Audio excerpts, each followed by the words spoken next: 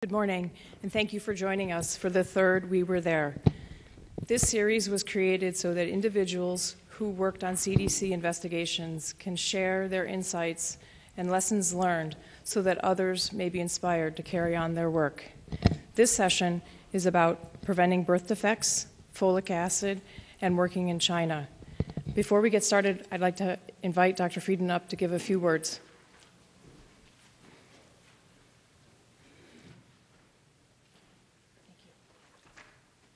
Good morning, everyone.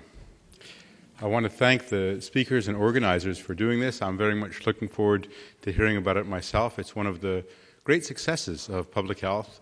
As with many things, it's not finished. There's more work to be done, but there's tremendous progress been made, and it's always important to both celebrate that and learn from it. How was it done, and what are the implications for now? To understand the story of folic acid and neural tube defect prevention, we need to go back further in history to another well-known case of birth defects. In the 1950s, late 1950s, phocomelia, a rare birth defect, was associated with thalidomide, which had been in use in Europe and then came to the U.S. as a medication that was supposed to be helpful in pregnancy. That sensitized people to the great risk that the fetal development period entails, an understanding which we're still developing now. How much of our health status is determined by prenatal influences. Before that point, it had been widely believed that there was really no impact on the fetus of maternal exposures. We now know that this is a very, very crucial time, as is the early infancy and childhood period. In 1967, CDC established population-based birth defect surveillance here in Atlanta and worked with public health colleagues around the world to establish surveillance systems and share knowledge. And you'll hear about one of those, a very important project in China. CDC scientists, colleagues in China, and families provided key information. And I will say that over the past decades, for our growing collaboration with China, we've often looked back to that seminal work as an inspiration for further work together and more progress together. And we, in fact, work very closely with the China CDC and other entities in China on a whole range of health problems, both within China and increasingly around the world as well. So that cooperation was important not only for the specific work on folic acid and birth defects and increasing capacity within the Chinese system, but also to establish a very important relationship. CDC scientists also work with other countries to increase their awareness of birth defects and the importance of birth defect surveillance. And of course, with the Zika epidemic, we now have, for the first time in 5 decades, a new cause of a microbially caused severe birth defect. And we're literally learning more about Zika every day. We have information that will come out in the near future that will help identify what the relative risk is, but there's a great deal we still don't know. Why do some women who are infected give birth to affected children and others not? Whether the children who have normal head size will have neurological problems later in life, and optimal means to prevent, and what fundamentally is causing it. So there's a lot of work to be done still on birth defects and birth defect surveillance. I would like to emphasize that there's a great deal more that still needs to be done in this and in other areas. The scientists that have collaborated with us on Zika have been trained by the birth defect surveillance program and are growing birth defect surveillance. CDC and our partners have been integral to the understanding of Zika and other birth defects. And this is just an example of how work in one area can be helpful to others. So I want to thank the presenters today for their incredibly important work and for their willingness to share their insights. Thank you.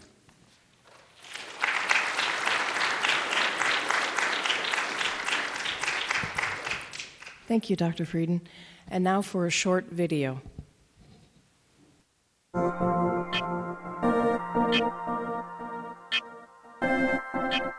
Folic acid is a vitamin which can protect a developing baby from getting a serious problem that can cause difficulties walking.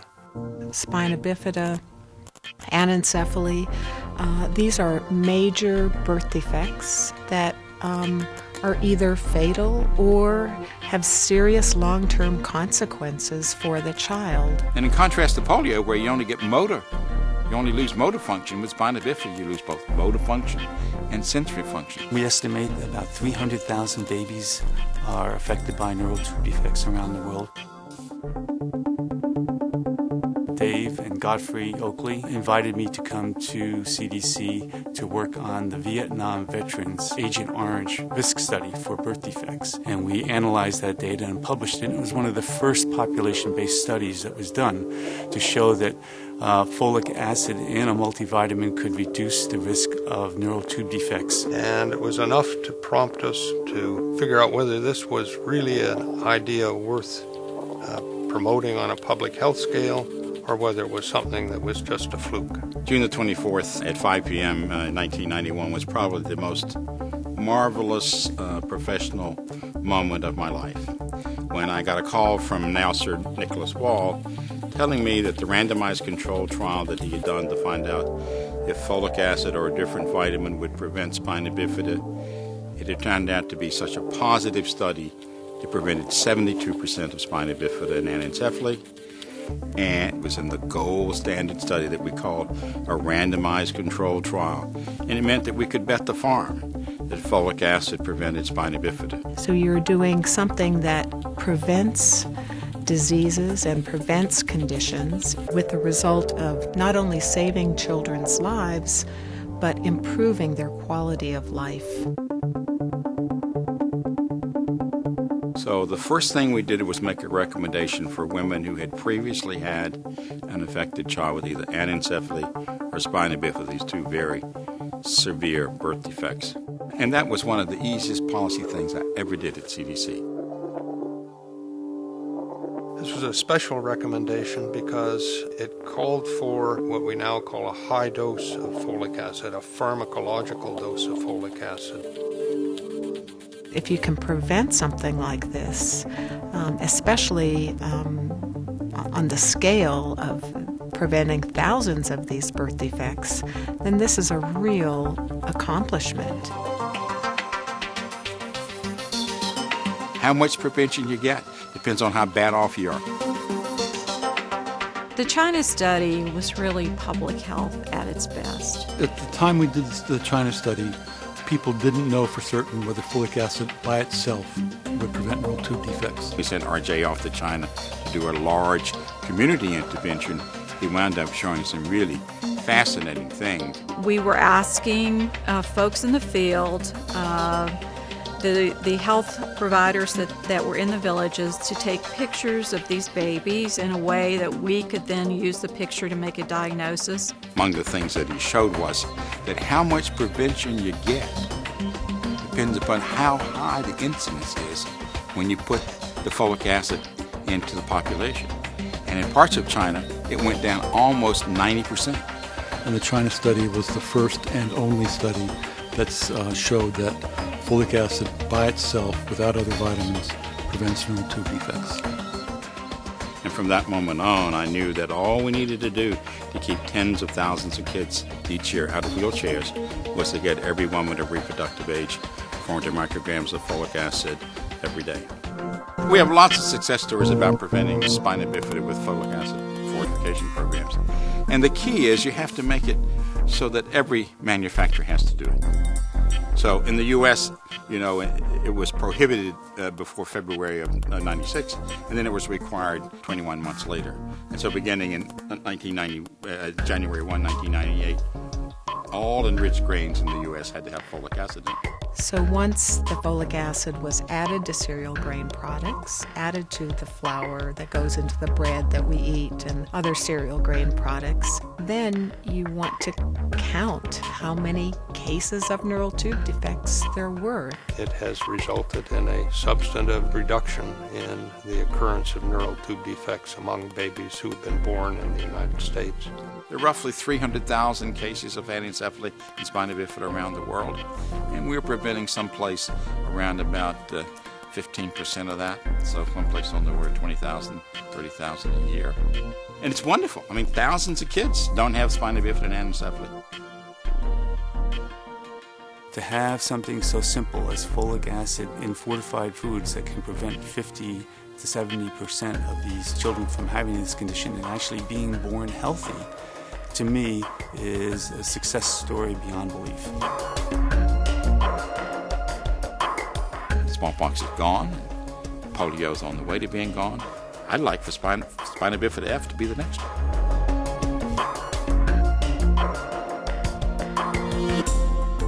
And that to me is an exceptional thing to have happened, and I have had the opportunity to be part of that. Tough not to be an evangelist for this, you know.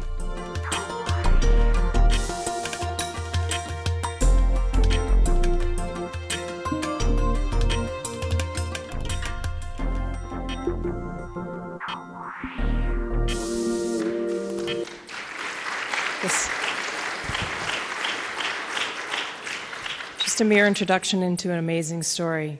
And here to share additional insights is Dr.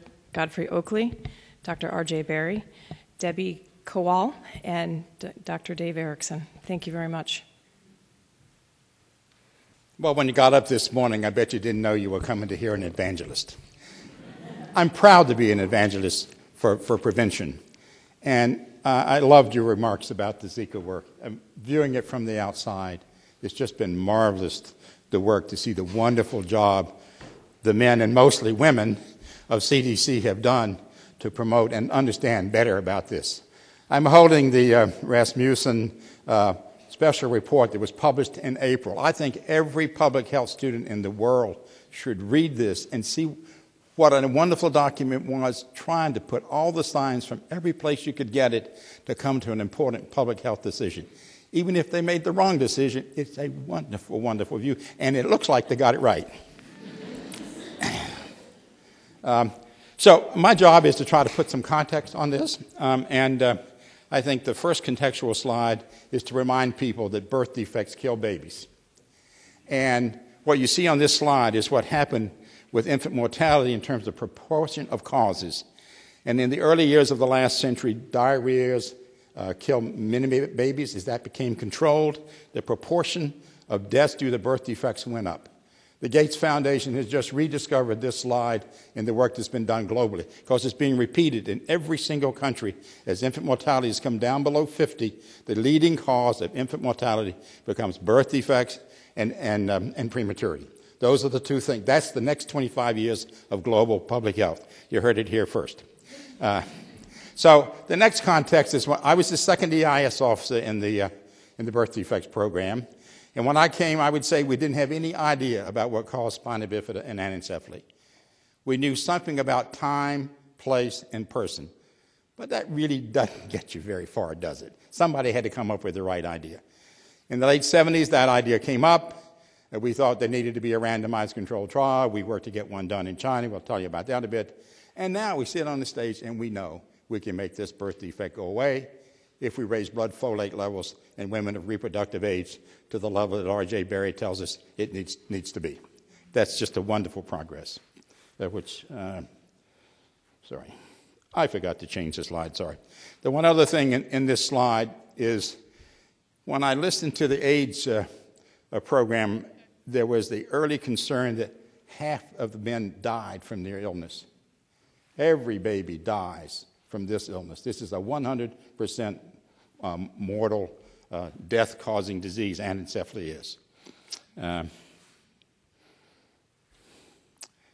So this is one of the, this is what I call the great American epidemic of spina bifida and anencephaly. This was Brian McMahon, who was the chairman of epidemiology at Harvard, had grown up in England where there was a lot of epidemiology done on neural tube defects, and he knew it varied by time, space, and person. And he came with Stella Yen, his student, and they went through years and years' worth of logbooks in the Boston Lying In and in the Providence Lying In Hospital and reconstructed a major epidemic that nobody knew about. The title of the paper was Unrecognized Epidemic Spina Bifida and Anencephaly. And the reason for showing you this old slide is the world today is filled with unrecognized epidemics of spina bifida and anencephaly that folic acid will prevent. We just have to find them. And you can see it came down to 1960, around about 2 per thousand. That's what it was when I came to work in 1968. And of course now in Atlanta we're down to 1/2 per thousand. It's even 80% lower than what it was when I came to work here. RJ went to China, discovered, yes, there was an epidemic level that looked like the Boston level. It's up at 5 per thousand or 50 per 10,000. And of course, as I said in the video, the amount of prevention you get when you put folic acid in there depends upon how big the epidemic was before you put the intervention in. Now this slide, the red dots are the levels of NTDs before fortification. And I ask you to concentrate on the dotted lines, which are the provinces of Canada. Within modern-day Canada in the 1990s, the incidence varied from 11 to 45. Or in the terms of Boston, it would be the same level that we had in Boston was in Newfoundland. And that's modern. That's a modern country. It just shows this disease varies by the circumstances, and frankly, by blood folate levels is how it varies by, but we don't have the documentation to show that. And of course, the amount of prevention you get depends upon how bad you were when you got started. And so if you go into a country where there's a 10-fold epidemic, like most of the developing world, India, a lot of Africa, so on, you have the potential of putting this single, paid for by the food industry, intervention in place that will reduce 90% of this birth defect and have an amazing impact almost instantaneously on the lives of families and kids and reduce infant mortality too. This is our best guess at where we are today. I got the idea from this map by looking at the polio map from 1998, so I've been drawing this map for a number of years, and you see we don't do as well yet as the polio people, but the green is good and the rest of it's not so good, and we now have prevented about 15%, and that's 25,000 kids a year. That's a wonderful accomplishment. But we got another 200,000 to do, and we all are dedicated to trying to make that happen as rapidly as we can. We wouldn't be here today talking about spina bifida and folic acid if it weren't for Dick Smithles, professor of pediatrics from England, who he knew that poor women had a high rate of these birth defects, and he thought nutrition might have something to do with it. And he stayed on that idea, until he did a study of 1,000 women who'd previously had affected children. And half of those women took a multivitamin with folic acid in them before pregnancy, in the early weeks of pregnancy, and then the other group did not take the vitamins during that time. It showed an incredibly positive effect. It was a 7-fold reduction. But it wasn't randomized, and it wasn't randomized because the ethical review committees wouldn't let him do a randomized controlled trial in 1970. It was a terrible error by those committees at those hospitals at that time, delayed us by at least 10 years. What did we do with this? It wasn't randomized. Well, I co-authored a letter to the Lancet that said this is bunk, that basically this is selection bias, and don't worry your pretty little heads over this. We need to go doing a real study to figure out what's going on. I guess I ducked. I was wrong. I hope the guys that the Sonia's paper turns out to be right as it looked like. I was dead wrong when we did this. But, you make your mistakes. You see the data as best you can see them, and away you go. About that time, Brian McCarthy came to work in our group. Brian's a pretty smart guy. He loved China. He figured if he was going to get to work in China, he better get his boss interested in China. So he fiddles the way to get me to China, and I go to China on a WHO review body for perinatal health. And I get there, and Brian sits me in front of a hospital logbook, and I do exactly what Yen and McMahon did. And I looked through that logbook, and just sitting there that hour, I saw that we were in the midst of a huge epidemic of anencephaly and spina bifida that was totally unrecognized. Professor Yen is in this picture with me.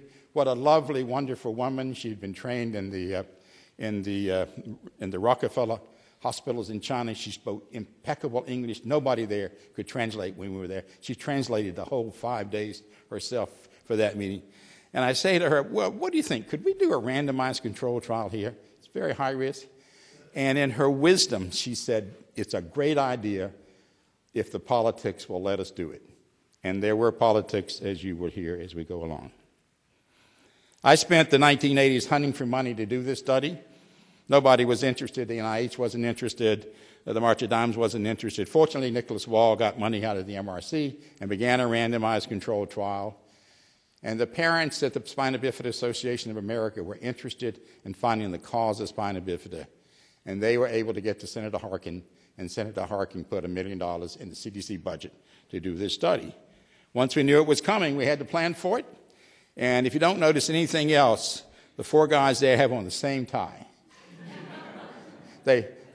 And RJ and Dave have his own, and they forgot to tell me. I didn't get the memo, so I didn't wear mine today. But that's a picture of folic acid under a microscope that was marketed about the time we were doing this, and I bought thousands of them to give away, but I forgot to wear mine this morning, okay? So Dr. Li Zhu spent a year with us. We got to know him. And in the midst of this, Dave Erickson came into my office. And if you don't know Dave, Dave's a rather quiet guy. You have to really listen to what he says, then come to his office, and it's important. And we're in there, and Dave says, gee, Godfrey, this China thing, it's a high-risk venture. So I say to myself, well, what's Dave really saying? And so I say, Dave, are you saying we should not do this? Oh, no, I didn't say that. I just said this is a high-risk venture. And like Dr. Fahey pointed out in his book on smallpox, there are lots of opportunities for these things to fail, and you're sort of lucky you get through all of them and actually get something done. So we're set to send RJ to China in 4 days, and then that wonderful telephone call came. And here's the note I wrote on the scratch pad by the telephone. And you can see why I went to medical school, because you can't read my handwriting, but I'll help it with you, okay? So there's an R up there that says 0.28. That meant there was a 72% prevention. It was a randomized controlled trial. It had been a 2x2 design, so they knew it was just folic acid. But Nick had used 10 times the RDA as the dose. Now, don't tell Nick, but I think Nick used 10 times because he thought the study was going to be -2, and he didn't want to be accused of not using a big enough dose. So he used a big dose. It complicated our lives for policy because you couldn't put 10 times the RDA in flour. So he wanted us, when we went off to China, to work on dose. And so here's now Sir Nicholas Wall, who was talking about polypill at the Emory several years later. And here's his study, which I just summarized for you. But the real issue here that I think I wanted to point out is that we had this unique situation that we learned the cause of this birth defect and got the vaccine on the same day. Because folic acid will prevent all of this, and our whole effort has been and continues to be, how do we implement the policy that we know will make this disease go away? So Dave, again, always on track, always seeing things I never saw and saving me forever, says to me, well, you know, RJ's going to get on a plane at the end of the week. Don't you think we ought to go talk to Vern about this? Vern Houck was my boss. So I say, okay. So Dave and I get in the plane, go to the meeting, come into Vern's office, and everybody's really grumpy. I'm really grumpy because I wouldn't tell the secretary what the agenda was, because this was a pre-publication news I had. I didn't want it spread all over CDC. So I sat down, explained it to Vern. Vern listened carefully. He understood about randomized controlled trials and said, more or less, I don't understand why you came here. Send the boy to China. So we went back to the meeting and finished up the meeting, and RJ went to China, and you'll hear about that in a few minutes. So at the time we were sending RJ to China, we were also working on the second recommendation related to folic acid. And we had the first high-risk ones, which for women who previously had an affected child, but that wouldn't be enough because only 5% of women had previously had an affected child. We needed a population recommendation. And so we did work on that, and we got that a year later, and it serves as policy basis for everybody in the world to know what needs to be done. And I think, Rick, is probably the most important MMWR article you ever published, okay? There might be some discussions on that, but anyhow, I think, and of course we now know, and we didn't emphasize there, how much infant mortality around the world this will prevent. If we prevent this, we'll prevent 5 to 10% of infant mortality around the world with a single intervention paid for by the food companies. What's essential for success, as Faggy pointed out, trust and persistence, which I forgot to put on the slide, but persistence. We had it, We eventually went to China and decided to do a large community study to see if the recommendation we had assumed was right, the dose of 400 micrograms was correct. And I'll end by just saying there was really one nice tidbit on delegation. You know, they teach in these business courses you have to delegate, you know. Well, this was completely delegated to RJ and Dave and Lizu. They just did it. But they had me over there once to look around. I looked around a bit, and I went in this room, and it's filled with what looked like shoe boxes. I sold shoes as a high school student. And this room is just filled with shoe boxes. What's in those shoe boxes? So they went and got one, pulled out an envelope, and in it were the 35 millimeter pictures for a baby that was born with a birth defect. And that room was filled with pictures of every baby in the study that had birth defects. And so Cindy Moore could go there, sit in that room, and do the wonderful work that she did. It's my joy to invite R.J. Berry to the podium here. As I said earlier, he was just a terrific, wonderful person to go there. Obviously took his family, his wife, Jane Seward, who is a distinguished epidemiologist that many of you know and have worked with, and one of his sons is a pediatric resident in Seattle, and I learned Sam is looking to go to nursing school, so it must be genetic. RJ?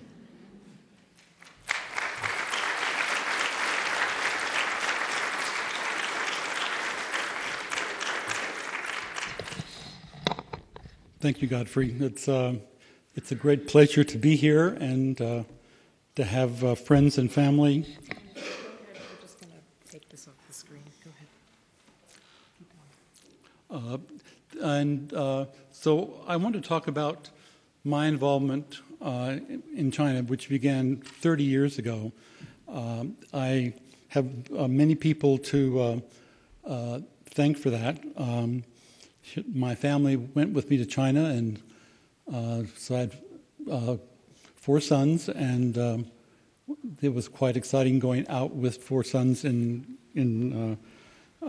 China. This was a picture that was taken near the end of our stay there.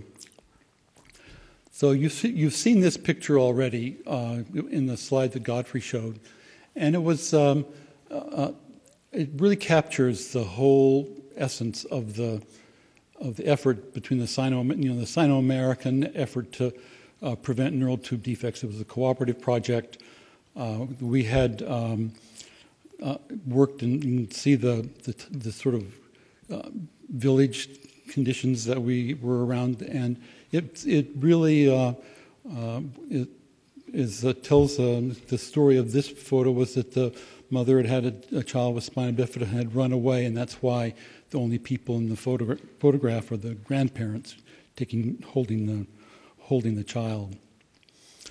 As I already said, one of the conditions that actually helped us do the work was that this was the time of the one-child policy in China, and so anything that would promote a good pregnancy, healthy pregnancy, was something that would, it was easy to get government support of that. So we had almost no problems from government concern about why should we be doing this. And also they didn't, it was one other advantage that we had was that we were doing something that nobody there had ever done. So there was nobody at the higher levels to interfere with, we should be doing it this way instead. So it was so new that nobody was there to criticize us. So as I said, Brian McCarthy's already been mentioned, but in 1983 he went to China as part of a risk approach project when he was assigned to WHO, and he set up a perinatal surveillance system in 7 townships, a small population for most birth defect surveillance systems, and then began teaching the risk approach to people in China.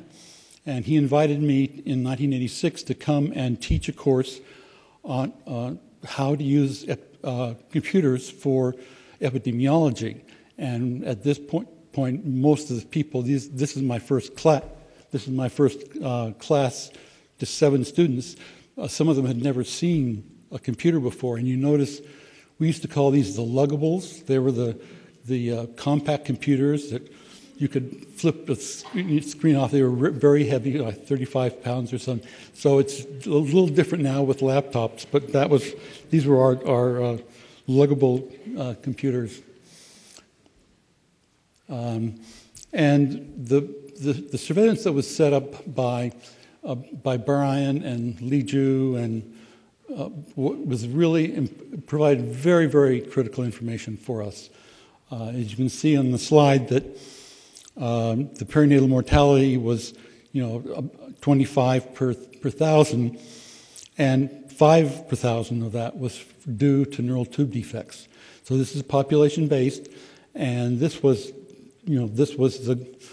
the gold standard in terms we knew that there were NTDs there, and that was not a question when we started planning the project.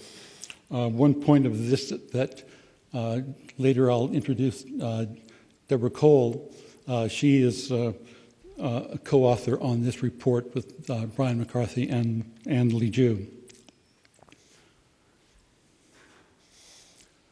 So we had many, over the next couple of years, we had a lot of work trying to write the protocol. As Godfrey said, Li Ju was here in Atlanta, living with Brian, and had it was a real. He was trying to translate the Chinese situation into how could we actually do a clinical trial. We were going to randomize by village, not by individuals, and so there were a lot of new things that we were doing. It sort of culminated in this meeting in May of 1990 in Beijing, and we were going to do a randomized trial, and we wanted to be really sure that people really understood what that was, and not try to hide anything from the officials in China. And so we were talking about how to do that. This is a picture of Li Ju and me conducting training. I was giving a lecture on the operations of a clinical trial, and Li Ju was translating. I was speaking for 15 to 20 seconds, and then Li Ju would talk for 2 minutes. And we had really great support from the embassy. This woman was the science and technology officer at the embassy, who was very involved. She had been born in Malaysia and was absolutely fluent in Chinese. And during one of our breaks, she said to me, RJ, I'm learning a lot more about this from Li Ju than I am from you. And I said, well, of course. There's nobody who needs to hear the English version of this talk. People here need to hear the Chinese version of the talk. And so Li Ju knew exactly how to organize that. So what ensued was a whole series of many, many meetings. We worked in the end, 21 counties. That was about 900 townships. The overall population was about 16 million people.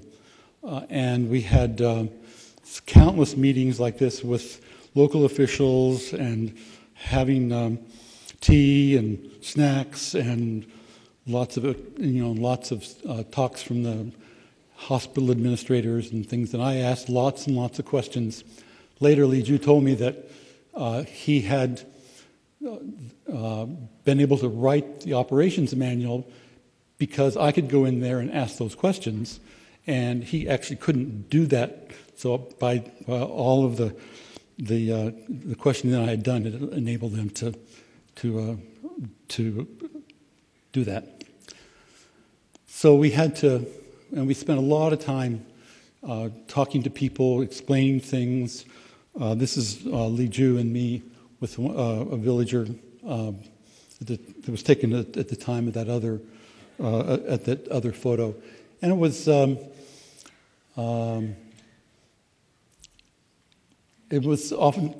oftentimes difficult conditions. Almost all the counties we worked in were closed counties at that time. Many times counties were closed because they were secret. Something was going on that was secret there, but in most of them it was because they didn't have facilities that they thought were up to the standard for a foreigner to stay in. And so I stayed in some places that were really pretty marginal. One hotel where we had one of our first trainings was it was in November before people were allowed to heat. So I spent the entire day in November with frost on my breast in the meeting room, and they had no heat in the hotel the entire time, and I had hot water 2 hours in the evening so I could have a warm bath. But all of this effort ended, with we had a big steering group meeting in June of 1990. There are, I won't go through some of the names, but there are many people there. People who are more senior here, I guess, will recognize it. This is the old CDC Building 1, and we also then had a meeting in Beijing in March of 1991. I will point out the young woman that's second from the right in this picture is Irene Yen. She and I were the first people who were, I was told, we were the first CDC employees ever assigned overseas as CDC employees. Before that time, they had all been assigned as WHO or UNICEF or USAID or some other things. But we were the first to go through the NSDD 38, Circular 175, all those sorts of things that people have to do. So I was the CDC Office of One in China. And we put an enormous effort into educational materials. We had different pamphlets for couples, for in-laws, for county officials, for health workers. And so there were posters, we had TV spots, and a lot of things that took a lot of work and were very, very, very important. One of the things that we did was I think we were the first people to submit a video script to the CDC IRB as the informed consent. And so we had a video that was produced in China that would inform the couples of what we were trying to do. And then, so this is a picture of a couple sitting, watching the informed consent, and then they would be asked for their permission after seeing this video. We also developed what we call the Red Book. It was a perinatal care booklet. It was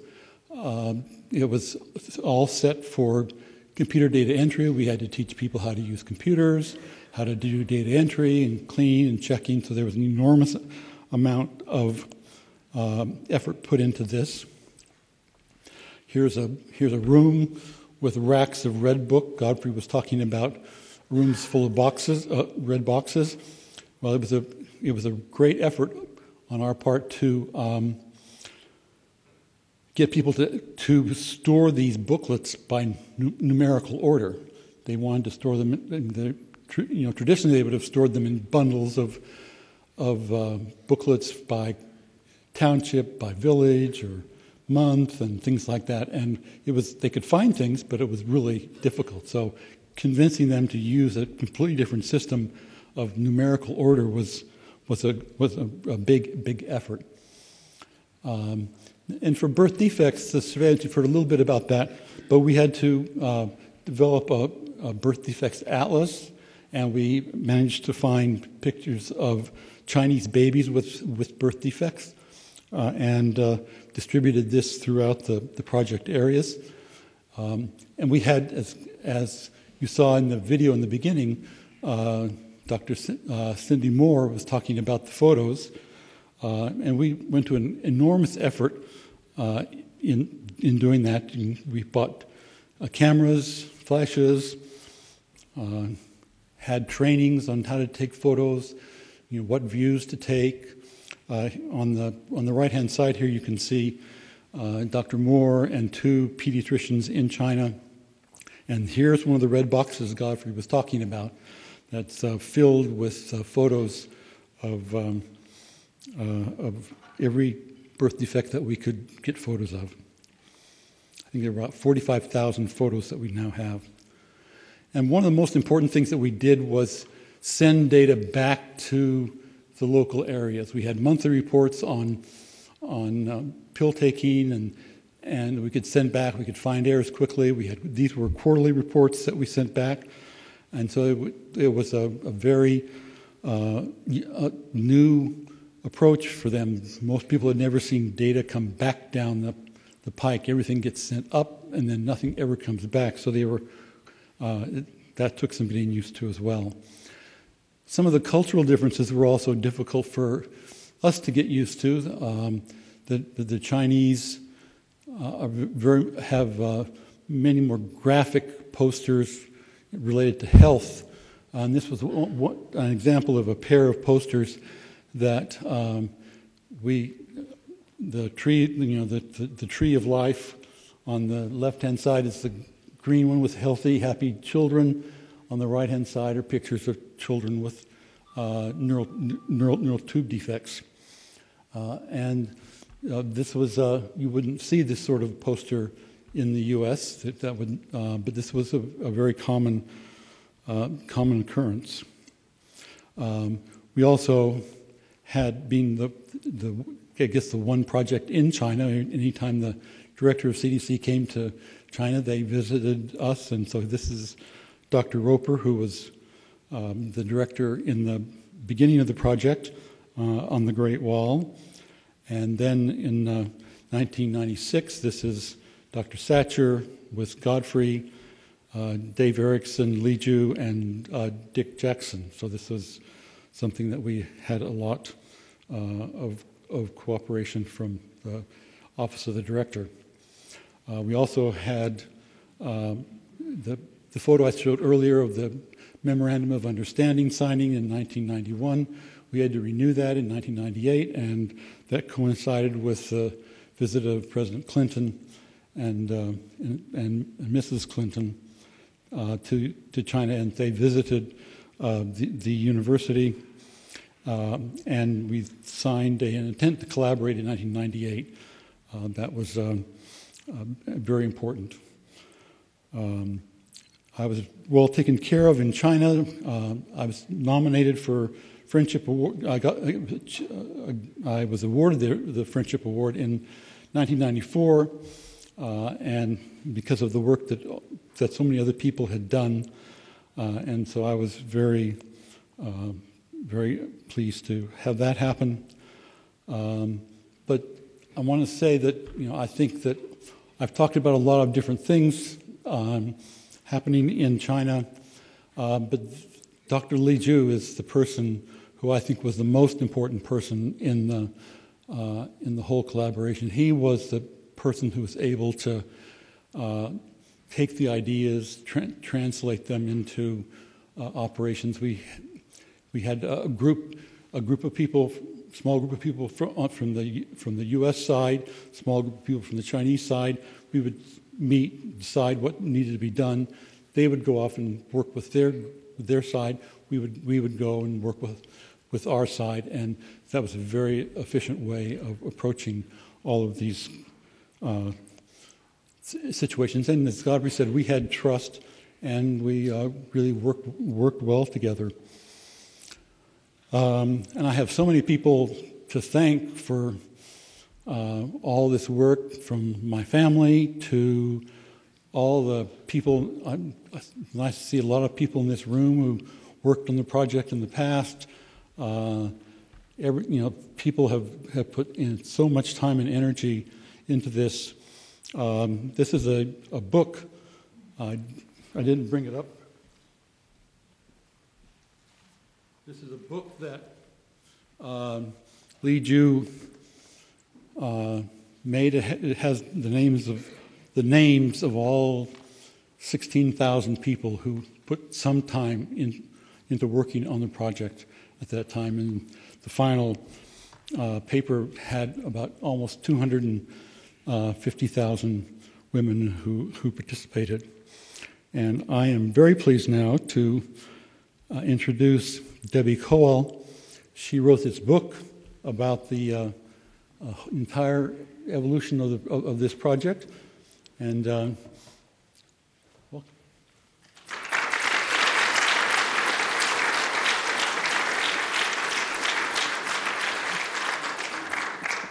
Well, thank you, RJ. So, about 10 years after the last woman was enrolled in the study, Li Ju asked me if I might be interested in writing a book about the lessons learned.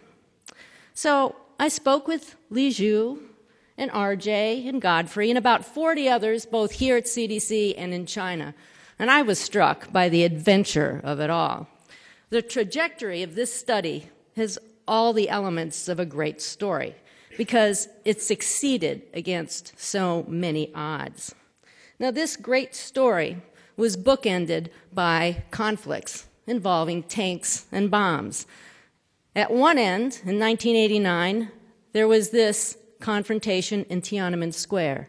And at the other end, about a decade later, U.S. military jets dropped bombs on the Chinese embassy in Belgrade. And it took a while to convince the Chinese that this was an accident. In between those explosive bookends were multiple and surprising challenges, and you've heard a number of them from RJ and Godfrey. But let me focus on what they already knew from the get-go. They knew there would be pressure for having to stretch what was never enough funding to cover this massive study, nor enough elasticity to the deadlines. In addition, they had to figure out how to work in a nation that had for decades been hostile and closed to the United States and the rest of the world. They knew very little about it. And at the beginning, the team found itself confronted by allegations that they were about to partner with a Chinese research culture that could not be trusted. While in China, the Chinese officials and authorities mistrusted the CDC intentions. Why did the Americans want to come and conduct experiments, maybe just like the Japanese did during World War II, on their people? It was also hard to track down professionals to staff the offices in Beijing. They had been widely scattered by the Cultural Revolution, and a nation without any phone directories, no internet, and virtually no computers other than what RJ had brought over. And how do you educate hundreds of thousands of workers and women in this abstract notion of voluntarism, a concept foreign to individuals living under a totalitarian regime? What made this study work, Godfrey had already alluded to: sheer perseverance. Li Ju said the other thing that made this study work was getting the right people. Okay, so all of those who were leading this study were smart, they had the right expertise, they were passionate about preventing birth defects and spina bifida, but each brought more to the table. It can't have a full accounting in this brief presentation, but just a few examples here. Godfrey Oakley. Anyone who knows him will tell you that he can be relentless in his pursuits. So as he scrounged for money and support, Godfrey worked doggedly to the point of digging under the fence to find bones in other yards. Dave Erickson, in contrast to Godfrey, was a little bit more reticent kind of individual. But he battled skeptics who questioned the very ethics of this study. He insisted without the right study design, you couldn't have results that could be trusted. And therefore, that indeed would be unethical. He championed scientific integrity. RJ is meticulous, but I'm going to let his Chinese colleagues and students share what they had to say to him. They said he was a model of hard work, of teamwork, of listening to and being patient with people, and of the heart. They cried when he moved back to Atlanta. And then there's Li Zhu. As RJ said, and Godfrey, he was a linchpin to this collaboration. And he also made good relationships with very powerful people in the Chinese government who would have to make a choice about whether they would help or hinder this study. I want to give you a little background about our Li Zhu. When he was a child, he and his family were exiled to Burma, thrown out of the country. He came back as a young man, graduated from medical school, only to be exiled again during the Cultural Revolution, sent to remote Gansu province, where he, despite having no relevant experience whatsoever, was expected to rebuild the crumbling public health system, including the sanitation system. So Li Zhu worked side by side with farmers, doing things like digging latrines. He likes to say that he built his public health knowledge from the ground up. So he had rough experiences, but his rough experiences really taught him how to adapt, to improvise, and to overcome. A slogan so apt that I just had to steal it from the U.S. Marines, and that I feel also apply to all the individuals sitting at this panel, sitting out in the audience as well, who had been involved in this study. Now, this study shows some of the local leaders from one of the many project sites. These were from Jiaxing City near Shanghai, and in it are Dr. Mu and Dr. Tong from the Health Bureau, Madam Fan, the vice mayor. The young woman is Liu Jingjing, my interpreter, and also my volunteer drinker. Anyone who's ever been the guest of honor at a Chinese banquet and who has to be toasted will understand just how valuable she was to me. So local leaders such as these fulfilled Li Zhu's other reason for why this study worked. They built relationships that could foster collaboration. Just one example. At one point, the local authorities in these many multiple sites threatened to pull out, to have a mutiny. They felt that they were sacrificing unreasonable amounts of their own budget and their own workforce without getting a whole lot of benefit in return.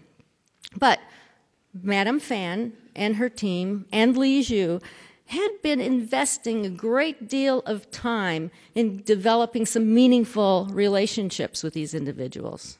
They developed trust. It's called guanxi in China. It took a lot of talk, but they eventually just asked them to trust them when they said that eventually there would be benefits that actually would be more valuable and more sustaining than the money and vehicles they had been demanding. Again, it was guanxi that helped all of this collaboration and helped save the day at this particular very filled with conflict meeting. Now, this photo shows some of the supervisory staff, also in Jiaxing City. They supervised data collectors, healthcare staff, and field workers. As one of the quality improvement teams the researchers organized at each of the local levels, they would meet regularly to solve the local problems. So maybe one township had only one motorcycle and no other vehicle to go collect data, or to transport laboring women to the hospital where they were required to deliver as part of this study. What do? Personnel problems, all of you know, those are universal. They had to be solved as well. Now, I snapped this photo in 2005, years after the study ended, and half the people you see in this photo have been retired. But here they are. They're still showing up so many years later because they want to help solve their community's problems together.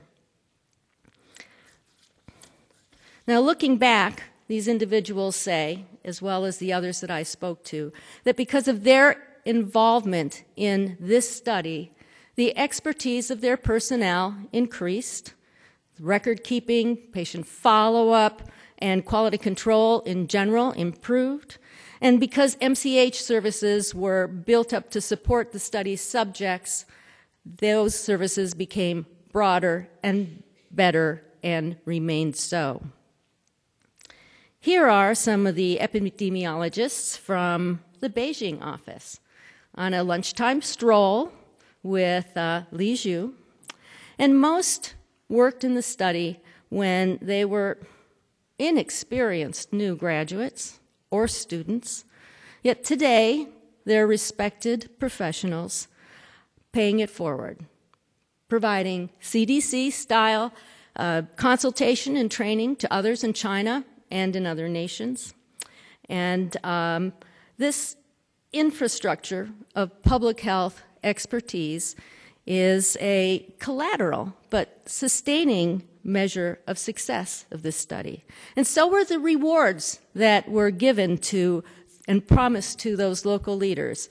Education and training for their workforce, an infrastructure that could continue to support activities beyond those of the study, and of course, the spirit and practice of collaboration.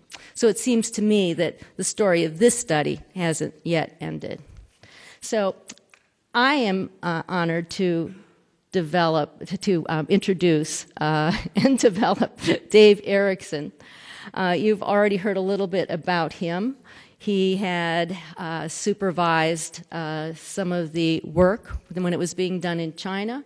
He was also one of the first to conduct surveillance on these birth defects. And when I asked him, Dave, how do you want me to introduce you? He said, retired. Well, all right, I'm saying that, David, but I do want to point out, remember that slide where I showed you where everybody, half the people there were retired, but they're still showing up? Well, that definitely describes Dave. He's still showing up. Dave?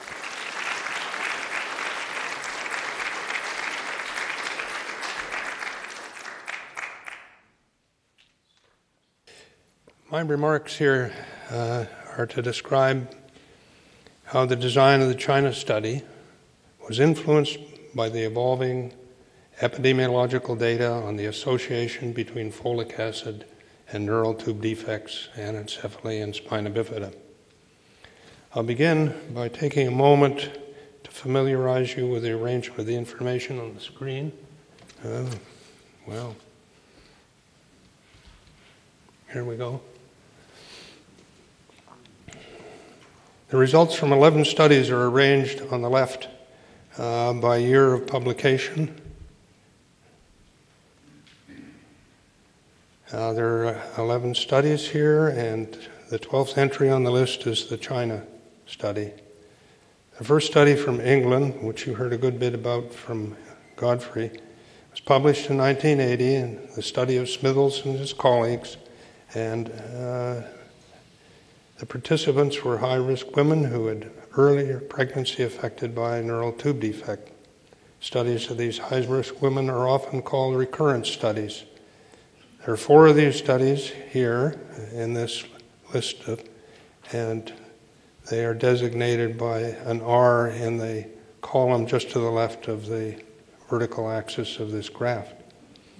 The horizontal axis is marked in risk ratios ranging from 0 to 2.6, and the dotted vertical line shows a risk ratio of 1. The intervention given by Smithles was a daily dose of 360 micrograms of folic acid plus a multivitamin. The treatment group rate was very low compared to that among women who did not present for prenatal care early enough to start using a vitamin treatment before conception. However, there was no placebo or other control regimen, and there was no randomization of treatment. The Smithles, as Godfrey pointed out, the Smithles research team had wanted to conduct a study with randomization, but was prevented from doing so by their local research ethics committee. I agree with Godfrey's assessment of that was very unfortunate. So despite the substantial uncertainty resulting from the lack of a randomized approach, the study generated a lot of excitement over the possibility of the prevention of these serious birth defects, neural tube defects, with a simple and inexpensive regimen. And at the same time, there was intense skepticism in certain quarters that a belief that the result must be due to biases and confounding. It's not surprising, because everyone knew at that time in time that vitamin pills did nothing but make expensive urine. The next study to come along was a double-blind, randomized study of 4,000 microgram folic acid pills. It showed a reduced risk, but the study was far too small, just a couple of hundred pregnancies. It's far too small to be conclusive. The contrast of the doses of folic acid used in these two studies, 360 micrograms and 4,000 micrograms, presaged discussions that continue today about the effectiveness of low-dose versus high-dose vitamin supplements. As you heard earlier, there's a rather general feeling at the time that a properly randomized study was needed. However, the next three studies to come along were case control studies, and these were easier to do and less expensive to do. They could be done. The first one out of the starting blocks was the Atlanta study that Joe Molinaire mentioned, a study which we made use of data collected primarily for issues of risks of Vietnam veterans for fathering babies with birth defects. These and the other studies were largely based on the use of dietary supplements containing low doses of folic acid, often 400 micrograms, or on estimates of natural food folate intake. The Atlanta CDC study and the Australian studies showed significant reductions in risks, whereas the California NIH study showed none. I believe this disparity was viewed as a positive for the NIH study in general and a negative for the CDC study. I think it militated against the development and funding of a randomized trial of first occurrences in the U.S. The study in Boston collected information on multivitamin and folic acid use prior to and after conception from women having alpha-fetoprotein screening or amniocentesis. The study had a prospective outlook, but because the vitamin use information was collected before the NTD status of the pregnancy was known. It was a good study, potentially free of many of the biases of the case control approach to studies. And it did make a bit of a dent in the prevalent suspicion that the apparent protective effect of folic acid was a mirage generated by the observational study with flaws. But it was clear that blinded and randomized studies were needed if the promises of prevention were ever to be confirmed and turned into public health action. A well-designed RCT, high-dose folic acid in women with a history of earlier NTD pregnancies was underway in the United Kingdom. And it didn't make sense to duplicate a recurrence prevention study in the U.S. Besides, many observers felt that an unequivocal positive result from another high-dose study might not provide impotence for public health action, especially when the effect of low dose was suggested by the observational studies. In addition, there was a randomized study of first NTD occurrence prevention underway in Hungary, but it was viewed as too small to provide useful information in a timely way. The north of China, with its very high rates of neural tube defect, as high as 1% in some areas, beckoned as a potential ideal place to undertake an RCT of folic acid effects in the general population. From the talks you've just heard, there was a lot of efforts going on to design and undertake a good RCT in China. And then, well, just sort of unexpectedly, almost out of the blue, in the midst of this preparatory work in China, between CDC and Beijing Medical University staffers, the UK MRC trial of multivitamins and high-dose folic acid was stopped because of the finding of a strong protective effect of folic acid alone. This resulted in the abandonment of the planned RCT in China for ethical reasons. And then not long afterwards, contrary to expectations, the Hungarian RCT of multivitamins with a mid-dose level of folic acid was stopped because of a significant positive preventive effect based on small numbers. It was an important study, but in a sense it was a lucky finding from a statistical point of view. An interval of discussions ensued in the US and China. In the end, the decision was to morph the China RCT into a community intervention of 4,000 micrograms folic acid and to pair it with an evaluation of the efficacy of low-dose folic acid without other vitamins. The high rates of NTD in the north and the technical expertise developed in Beijing made it a very good place to assess further the NTD preventive effect of low-dose 400 micrograms of folic acid alone. And at the end, the results gave strong support to the earlier United States Public Health Service in 1992 recommendation that all women capable of becoming pregnant should consume daily 400 micrograms of folic acid on a continuous and ongoing basis, specifically to reduce their risk of having a pregnancy affected by spina bifida or anencephaly. And it did that in spades. I see a lot of faces out there, or did earlier. It's a little hard to see all right at the moment, but appreciate you being here. It's been it was a wonderful trip for me.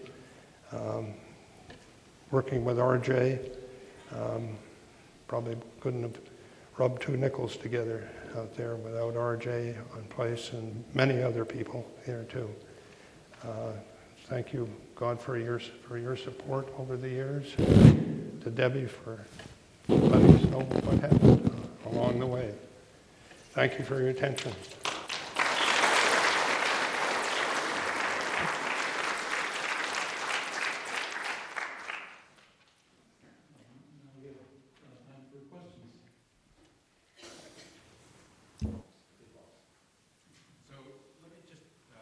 Congratulate you on terrific work, and thank you for documenting it and sharing the lessons and process with us, which are fascinating.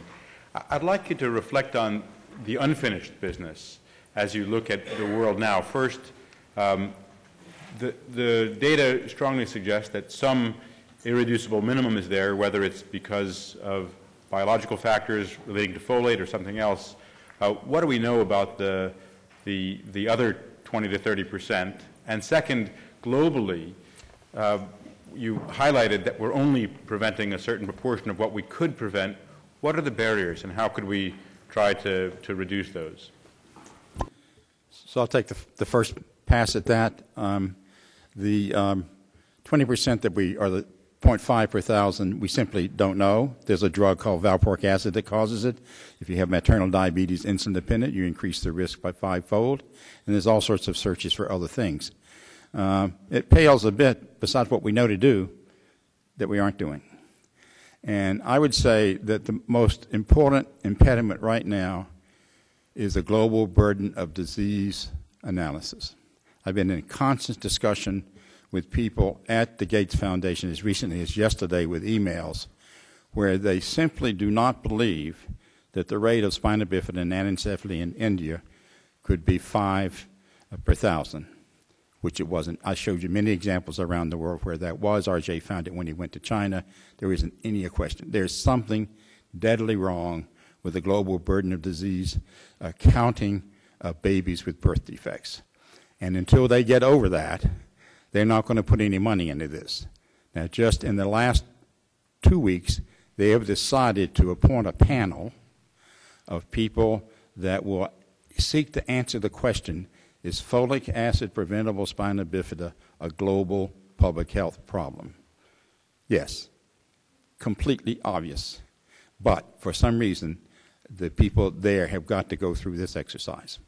And RJ is involved in talking to that panel next Monday or Tuesday, and hopefully he'll tell the story in a way they can get it. But that to me is just, I mean, one of my really good friends went there, who's a geneticist, knows this.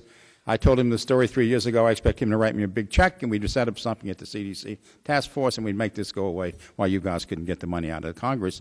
And all of a sudden, nothing was happening. And what I found out when we presented to him a summer ago was they don't believe the numbers.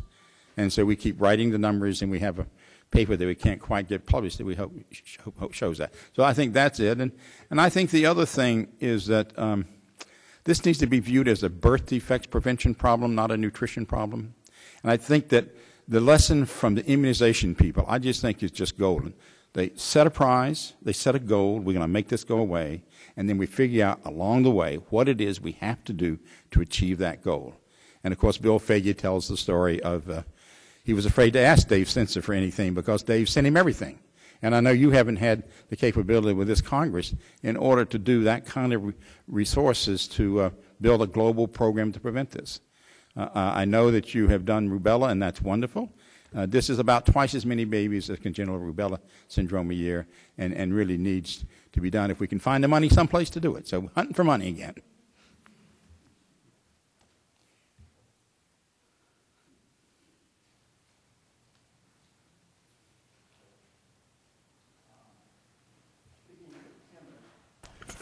Oh, thank you. Speaking as a chemist, these results are truly remarkable. Could one of you talk briefly about the physiological or biochemical reasons that folic acid works? That's really easy. We don't know. I mean, the one carbon cycle where all of the action occurs is involved with the operation of every cell in the body. And we know that folic acid given to women at the right point, right time, and will prevent, the neural tube defects. But I looked recently in Scopus. There are 60,000 papers that are found with folic acid, and since about 2003, there's about 2,000 a year, and a lot of them are about the mechanism. I mean, there are people working on all different kinds of models. There is no answer yet, but people are working hard on it, but we do not know the actual physiological mechanism by which folic acid prevents. So I'm going to weigh in on that just a bit, because I think it's a bit simpler than that. And the really wonderful thing about this for epidemiologists is we figured out and we know how to make this disease go away while the boys and girls being funded by NIH to find the mechanism ain't found it yet. And that's the reason we love epidemiology, because we can find out how to do it. Like polio, like smallpox. We knew how to do it before we knew there were viruses. My goodness, what wonderful things epidemiologists do. Well, we know from medical school that you get folate deficiency anemia because you can't make red cells. And the reason you can't make red cells is you need 3 of the 4 base pairs that make DNA, and you cannot make those without folic acid. So basically what happens, if you don't have enough folic acid, you stop the production of DNA, of the cells. And therefore, that's likely to be the mechanism. There's another potential mechanism that I'm not betting on, but RJ must think still is equal. I don't think it's equal. I think it's pretty clear we've known about folate deficiency anemia. And by the way, we didn't say this today, but folic acid fortification in the United States has eliminated folate deficiency anemia. It doesn't exist in all the hospitals where the alcoholics used to have it. It doesn't exist anymore because it went away. And there's exciting RCT data from China that suggests that in a large randomized controlled trial, it will prevent about 50% of first ischemic strokes of those in the bottom half of the folate. It's just sitting there to be done, and everybody's not paying attention to it. Could you comment on what China decided to do? I'm not familiar with whether they're providing folic acid pills or whether they went with grain supplementation, or what was their response to the landmark work?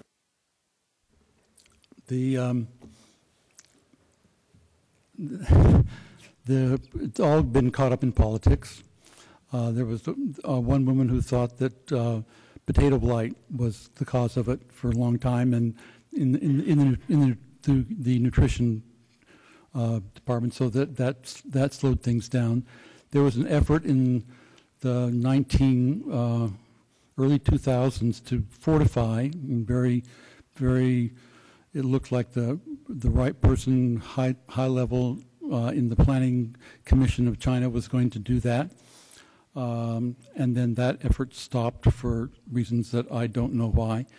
In 2005, we had a meeting in China of international birth defects and disabilities prevention.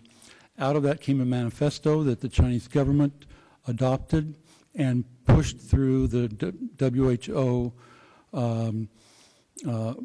World Health Assembly, and there's a 2009 declaration for surveillance and to use folic acid. And the Chinese at that time took the action to start to give away pills to women from the poorer areas of the country. And a lot of the areas that were the wealthy areas, the governments, their local governments decided to actually do the same thing. And so that's an ongoing effort. I'm concerned that they're not getting to women quickly enough. If you don't get it within the first 28 days of pregnancy, then it's probably not going to be effective. So, but that's where the current status is. There are 20 or 30,000 mills in China, local mills. So there are lots of challenges in trying to develop fortification, and some areas are mostly rice. So it mirrors the problems that are many other places in the world. I think one of the conundrums is that the evidence was so solid. It was randomized control trial evidence, and our FDA, off the record, were not very helpful. It took an enormous political process done by the March of Dimes to finally get fortification done in the U.S. And I bring that up not to be critical of the FDA, but to remind you that in every country, like Walt Dowdle said on this stage in one of the earlier programs, that public health is political, and it's creating the political will, and that takes many different ways depending upon which country you're in right now. In Ukraine, 3 days ago, they had a 4-minute video showing it, that how wonderful it would be to do fortification. They still haven't done it there. So you don't know what it takes. It's various and sundry, different country by country. And to me, that's what needs to be funded, is a group of people like the people at CDC that care about smallpox and making it go away, or caring about polio and making it go away. There needs to be stable funding for a group of people who want to make this disease to go away, and supply them with the tools. And it's really three things. One is to do advocacy-based, science-based advocacy work so that the governments require folic acid fortification wherever it can be done. You have to have you have to teach the millers how to put folic acid in the flour, which your grandmother can almost do, but it's a little more complicated than that. And the governments have to regulate it. That's our problem in Africa now. There are regulations to put it in flour, but the corruption is so that it is not being put in flour, and we have to figure out how to teach and support the governments to be able to fortify. And then finally, we need to track and make sure we're continuing to do the prevention, which I think there are two really ways to do that, and CDC has just been pioneers at doing this. One is we now have a biological marker for what the population plasma folate level needs to be of every woman of reproductive age. It's about 1,000, whatever the units are for RBC, and RJ knows it backwards and forwards, and Krista Kreider. We've got that, and WHO has accepted those. And of course, we need to continue to put a face on this where we can. We need to be counting babies with spina bifida and anencephaly and showing that we've made that reduction. But I made it at a Parents International Conference 2 weeks ago, the statement, we don't need any more research to make this birth defect go away. What we need is the political will and the money to support the people to raise that political will to get this job done, and then we'll get it done. In the meantime, it's just going to poop along, and retirees like me in my spare time are trying to raise a little help from here or there. Brian? First a comment and then a question. The comment is that there was an incredible environment within China at the time that enabled and both demanded and enabled accounting for every pregnancy, not just live birth. That's number one. And that empowered the environment that enabled the count to be correct. Now, I might not have agreed with walking into a barefoot doctor's hut and having the menstrual cycle history of every woman in the village on the blackboard for the reason that they were doing it.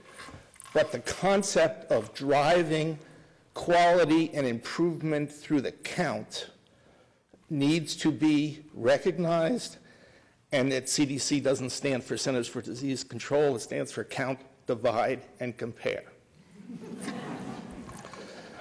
And that's Alex Langmuir, by the way, okay? And he brought it up in my presentation at EIS. The question is, and I'm serious about this, is why isn't the lack of fortification with folic acid being defined as public health malpractice? I didn't plant that, honest. But I did write it in the BMJ about 10 years ago. And it absolutely is the worst form of public health malpractice I can think of. And the people who are standing in the way, one comparison I like to make is the new vaccine for Haemophilus. I forgot what the buzzword is for it, but what's it called? The conjugate is the word I'm looking for. It came available the same time we got this. And within, 4 years, almost it would be malpractice to have a kid show up with Haemophilus meningitis, And yet we put up with this. Now, in the U.S., we're in good shape. It's almost gone here. We're just like polio. We're having trouble defining exactly when we're gone. But in my view, we're very close to being gone, which gives us the science to know we can make it go away other places. I just would make the observation that what you describe as an approach is very similar to a whole host of other things where we have a clear technical basis to act. There's a need for groups outside of the government to push the government. There's a need for the government to do the right thing. And then there's a need to implement. And there's finally the critical component of where are the incentives. With HIB, you have incentives of manufacturers to get a life-saving product out there. With here, you have negative incentives for many of the manufacturers unless they can get a kind of a benefit from calling it fortified, and then people like it, and then they can charge a little bit more and at least recoup their costs. But I think we have to be open-eyed about what the limitations on our actions are. But your delineation of what needs to be done not only is, I'm certain, correct for this, it's a general approach to how we try to get things done. And the difference between the infectious and the non-infectious diseases generally is that the infectious diseases don't usually have a lobby associated with them. Well, they have the vaccine industrial complex that works just exactly like a charm. Everybody knows what they're supposed to do, you know. The vaccine committee works, the blah, blah, blah, it works. But in the nutrition world or the vitamin world, there's a lot of fussing back and forth. I take one objection to one thing that you said, and that is that with folic acid fortification, we don't want it to be done as a more expensive product. We need to make this like clean drinking water, because it's been shown in Australia, where we did it in Australia, the people who got the most benefit were the Aboriginals, who had a threefold increased risk to begin with. They got it also. This needs to be as egalitarian as it can be, and as soon as you put it into a market environment, you lose. And the way you solve that problem, what the manufacturers are afraid of is that they'll have to pay for it. And so what you do is you just say everybody has to pay for it, and it costs 1 cent per capita per year. It costs nothing. Every manufacturer in any situation in the world can cover this. All we have to do is to get somebody to say, yep, we're going to do it.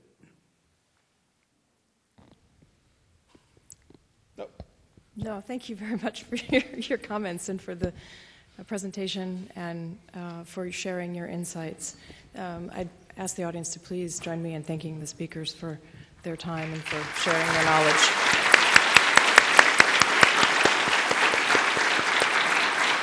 I have a few more thank yous. I would like to also take a moment to thank everybody in the audience and everybody who is watching.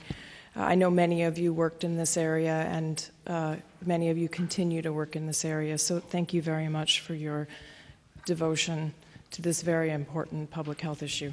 Thank you.